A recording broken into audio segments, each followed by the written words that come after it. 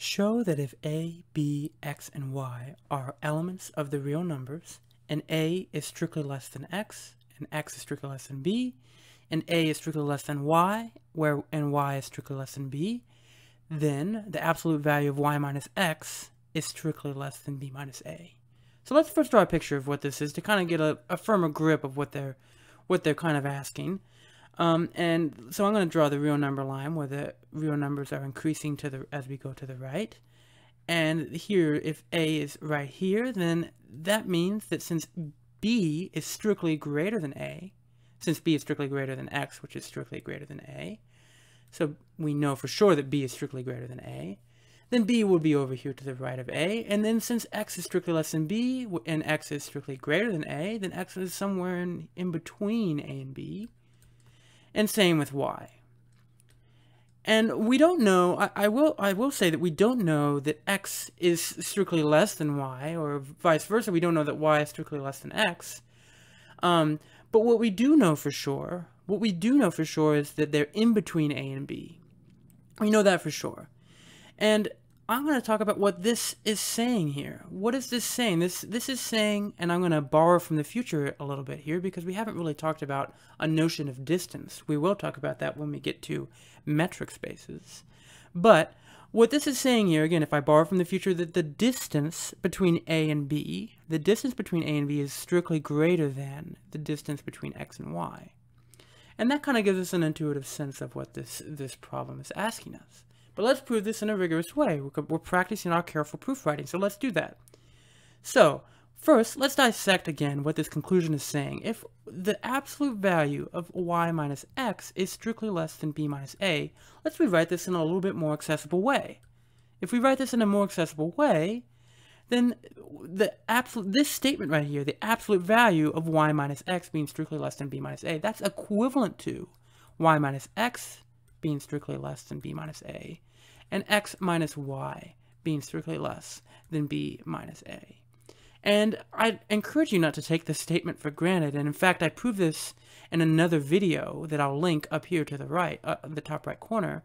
But again, don't take this statement for granted, but for the purposes of this video, take my word for it that this is true.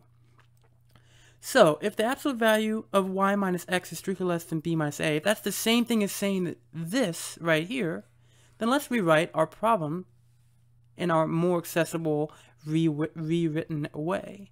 So, if we want to show if a, b, x, and y are elements of the real numbers, and a is strictly less than x, which is strictly less than b, and a is strictly less than y, which is strictly less than b, then, and I'm going to rewrite this in a different color, then y, excuse me, I'll write this in this yellow color here, y minus x is strictly less than b minus a, and x minus y is strictly less than b minus a.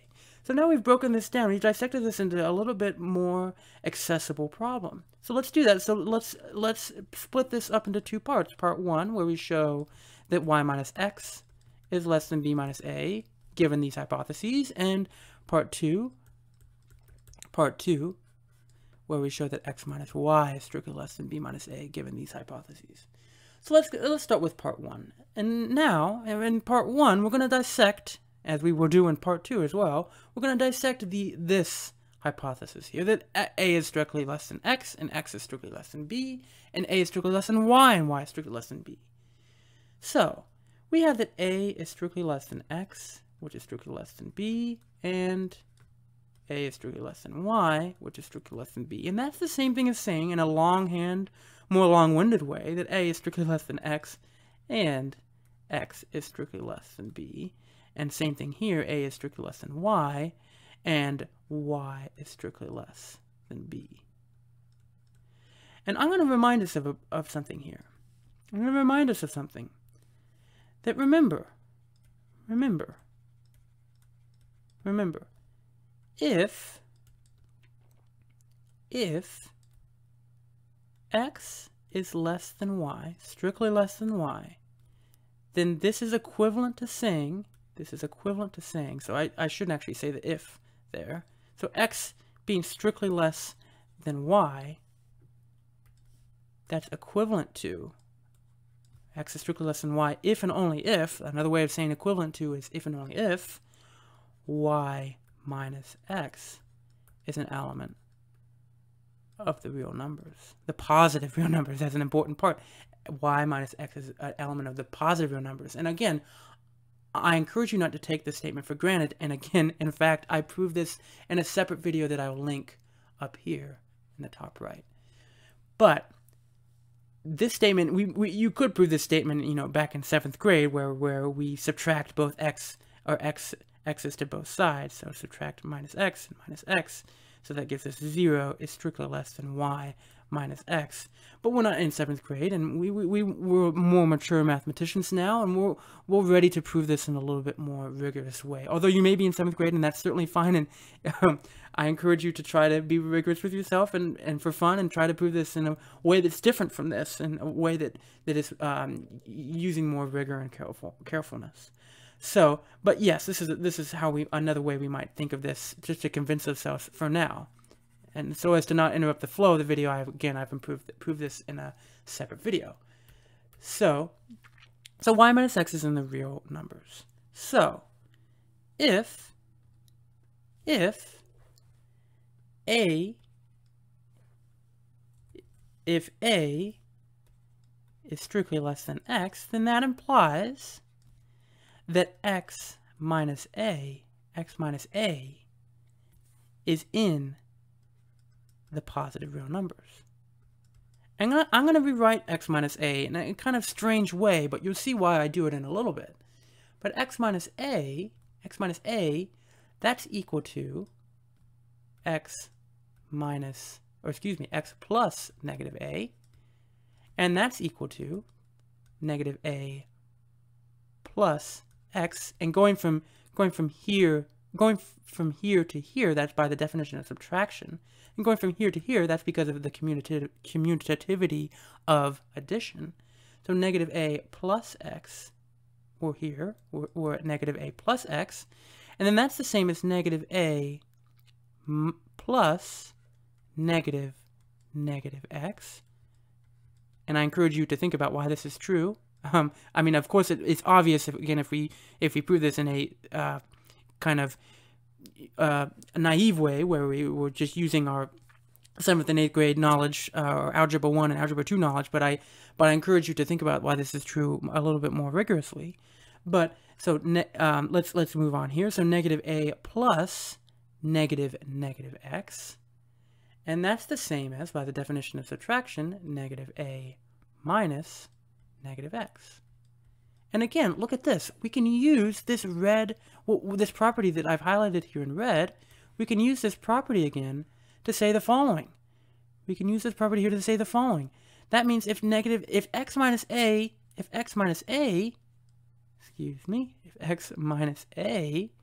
is in the real numbers, and since x minus a is equal to negative a minus negative x, so that implies that negative a minus negative x is also in the positive real numbers.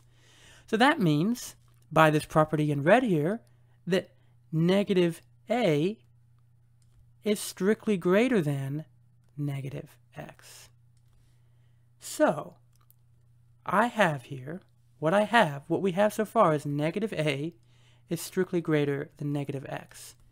And we also have that y is strictly less than b. Or another way of saying that is b is greater than y, strictly greater than y. Y is strictly less than b. Another way of saying that is b is strictly greater than y. And now, I'm going to write another property that we want to remember in red. And again, as to not interrupt the flow of this video, I will prove this in a separate video that I will link again in this top right corner. So remember, negative a, I'm going to talk about a remember first. So our remember is that if we have some a, and so a, b, c, and d are all in the real numbers. So if we have some a that's greater than b, and we have some c that's greater than or equal to d, then this implies that a plus c a plus c is strictly greater than b plus d. So again, don't take this property for granted. I encourage you to watch this video that I've linked to the top right to see why this is true, but take my word for it now that this is true. So we have that if a is strictly greater than b and c is greater than or equal to d, then a plus c is strictly greater than b plus d. And so look at what we have here. Look at what we have in yellow. If we have negative a is strictly greater than negative x, and we also have that b is strictly greater than y. So we can use it, we can leverage this property in red to say the following, that negative a plus b is strictly greater than negative x plus y. I know that we didn't have this b wasn't a greater than or equal to, but that's okay because this property in red here is saying that for any c greater than or equal to d, so for any c greater than d, or also for any c equal to d, that this implication holds as long as a is also strictly greater than b. So we can say, we're allowed to say that negative a plus b, we're allowed to use this property even though that this isn't a greater than or equal to sign, even though this is a strictly greater than sign. So, because this property holds for c strictly greater than d, or c greater than or equal to d, or even c equal to d. So, so moving on here, so we can rewrite this, and I think you might see where I'm going with this. We can rewrite this as b plus negative a is strictly greater than y plus negative x, because addition is commutative, and that's the same as b minus a is strictly greater than y minus x, and flip, this is the same as saying that y minus x is strictly less than b minus a. And look at this, we've just proven part one. We've just proven part one where we show that y minus x is strictly less than b minus a. We've just proven part one, and let's clear the board to prove part two, and it's going to be done in a very, very similar way. We're going to prove part two here in a very similar way. So part two, let's remind ourselves what part two said. Part two said we want to show that x minus y is strictly less than b minus a. So we have that a minus is strictly less than x, which is strictly less than b, and a is strictly less than y, which is strictly less than b. So let's look at a is strictly less than y. Again, before we cleared the board, there was a property in red that stated the following: if a is strictly less than y, then that implies that y minus a is in the positive real numbers. And let's rewrite this in a kind of non-intuitive way. If we do the same thing that we did before, this is the same as saying that negative a minus negative y, negative a minus negative y is in the positive real numbers, because as we talked about in a very similar way that we talked about previously, this is equal to y minus a, and since y minus a is in the positive real numbers, then negative a minus negative y is also in the positive real numbers because they're equal. Y minus a is equal to negative a minus negative y. So if we know this is true, and by another property where if x is strictly greater than y, then that implies that y minus x is in, or this is not only a implication, but this is a double implication. That is to say that this is an if and only if statement. That means that y minus x, x minus y, this is a double implication here. That means that x minus y is in the positive real numbers. It's in the positive real numbers. So if negative a minus negative y is in, and I'm going to say just recall here, recall the statement.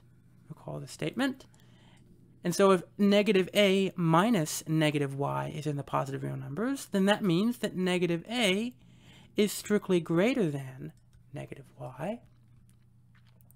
And look at what we have here. We also have that x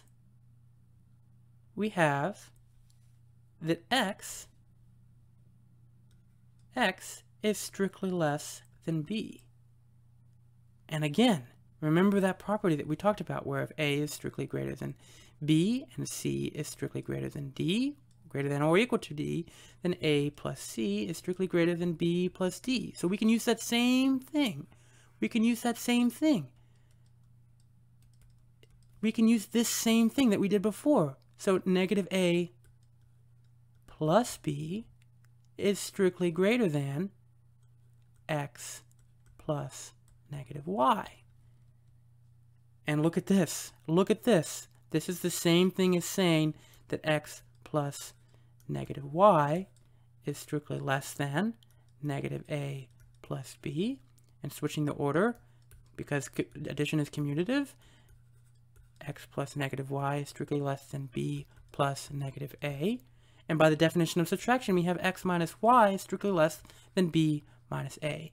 And look at this. We've just proven part 2. We've just proven part 2 where we've shown that x minus y is strictly less than b minus a.